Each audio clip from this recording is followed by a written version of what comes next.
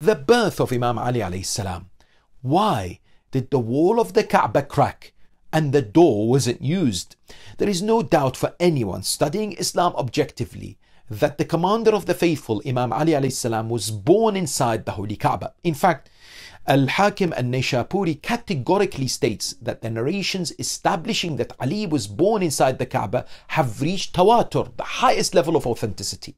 But some ask, why did Lady Fatima bint Asad, peace be upon her, his mother, not use the door of the Kaaba, and why did the wall of the Kaaba crack? One reason is because it was a miracle registered in history, so people talk about it till the Day of Judgment. Second is, despite attempts to conceal the crack on the Kaaba's wall, Allah subhanahu wa ta'ala wants it to be seen by all mankind forever. Even if people want to erase the virtues of Ali, Allah subhanahu wa ta'ala wants the fada'il of Ali to remain seen so that the world can witness his greatness.